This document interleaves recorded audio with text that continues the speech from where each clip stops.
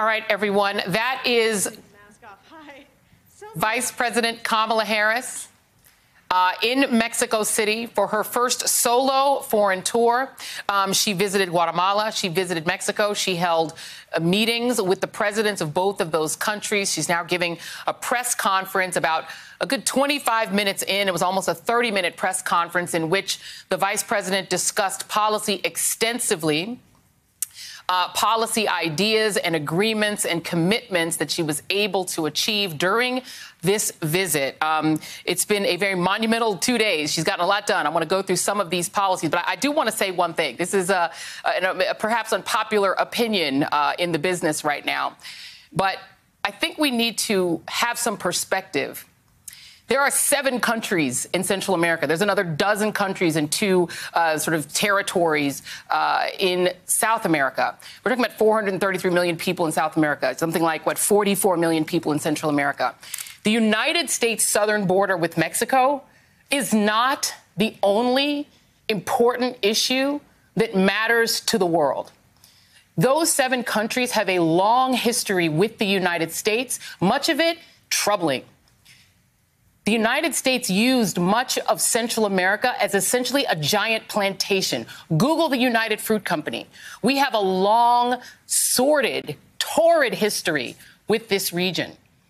The history does not begin at the border where people are showing up. That is not the only important thing that matters. There's a whole history that long precedes people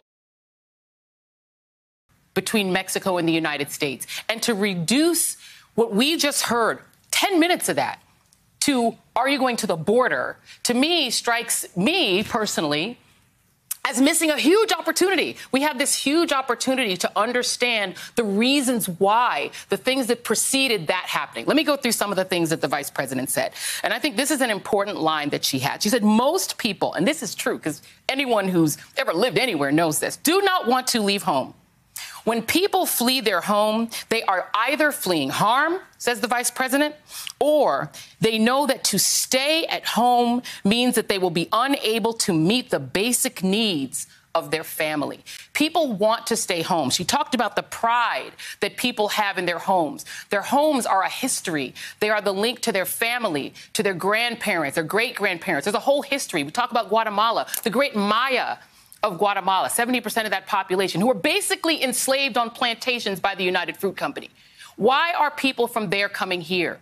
Because the hope was deleted from much of that region by us, by things that the United States and our corporate interests did that preceded people suddenly. People aren't just showing up here because they want to go and live in Texas and not be able to vote if they ever can become a citizen.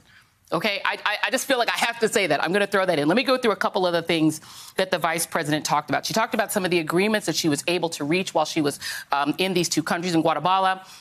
She said that they are going to create an anti-corruption task force because one of the outgrowths of our policies, including overthrowing the democratically elected government that was in place for 10 years, in 1954, around the same time we were doing this in Iran, we were overthrowing the government there because they wanted to, do their own thing and not be subject to our economic needs. We overthrew that government. We threw it out. The CIA threw them out. They've had a corruption problem ever since. There's deep corruption in the region, in part because of our policies. The outgrowth of our policies had an impact, and we need to remember that and know that history before we approach telling people don't leave. She said they're going to form an anti-corruption task force. They're going to create a task force on smuggling and trafficking, which is very important. A lot of people are trafficked and fall into a lot of dangers when they're making these long journeys.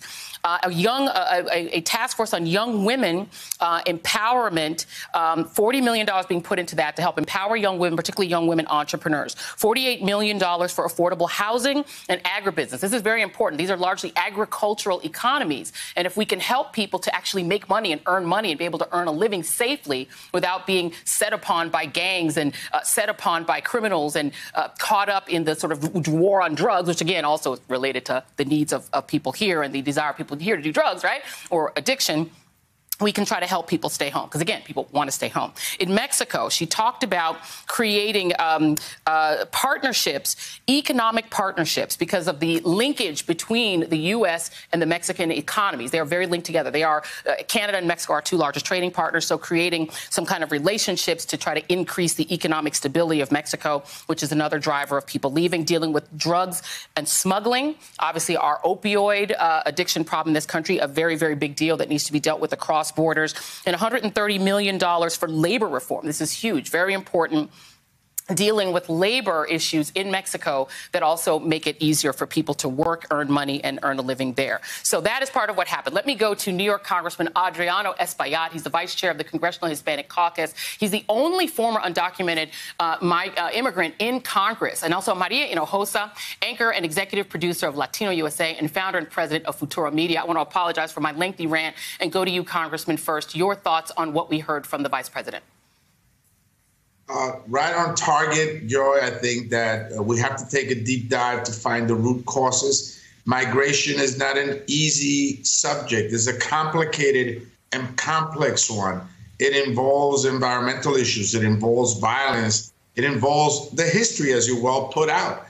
And ever since, not since JFK's 1961 Alliance for Progress, have we even attempted to take a deep dive. We went in there and we reaped the fruits of capitalism, as we called it. And we abandoned the place, and we call ourselves the leaders of the hemisphere. But in fact, we are not providing the leadership that these countries are looking for. So I think that her going there and taking the first step, take a deep dive and find out what must be done to build public-private partnerships to make sure that climate issues are addressed by young people, that women's issues are addressed. Nobody likes to leave home. Nobody likes to leave a great beach, a great palm tree for cold weather. You know, people want to stay with their families, but it requires investment. And you're talking about over $80 million that she talked about in this first trip. So this is, I think, a good first step for our country to take a deep dive and really understand what's forcing a mom to travel thousands of miles with her small children to the border. What's forcing a dad that sees her young adolescent male son get threatened by a gang and tell his young son, go save your life, go to the United States of America? What is happening there that we can really address? I think this is a great first step. Yeah, and Maria, my friend, listen, yesterday I was moved by your post. You posted on social media your visceral reaction to the soundbite. I think this is one of the other challenges. You know this as well as I do as a journalist, that it's caught up in a soundbite, and there's not a lot of context to it. What we got mostly from the Guatemala trip was don't come, and that was sort of what it was boiled down to. I think this was a little bit more contextual, and we got a little bit more of the vice president's thoughts. So I want to let you react to what you heard this evening. I think that's probably because there was extraordinary blowback by hearing the vice president, daughter of immigrants, say to refugees, don't come. So I think there was a pause and just like, OK, wait a second. Legally, refugees can come and should come because, I don't know, that's basically the Statue of Liberty, stone's throw from where I am. That's kind of what she's saying. That's what we advertise. OK, yes, Joy, you're right. Today was better. I'm very happy to hear that there's going to be such extraordinary investment. Of course, when I wrote down in my notes, I said to the congressman, why would a woman leave?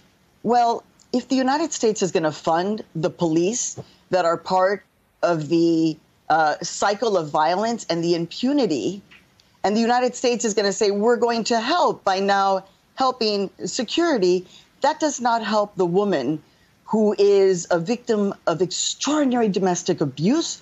Femicide is what they're escaping. And so for me, Joy, you know, yes, yesterday was a gut punch. It was like, OK, here we go. Here we go with the Democratic Party. Certainly, it's not like having white supremacists in the White House. But this was a disheartening moment yesterday, and today, more hopefulness. But we need much more context. Yeah, I mean, we have a long relationship, and it's got to become a lot more integral because we do need to, try to improve the economies. If we can do more to improve the economies and to improve the sense of stability, but we got to understand a lot of folks down there have a lot of doubt, based on the history. As Jose Antonio Vargas, our mutual friend, says, they are here because we were there.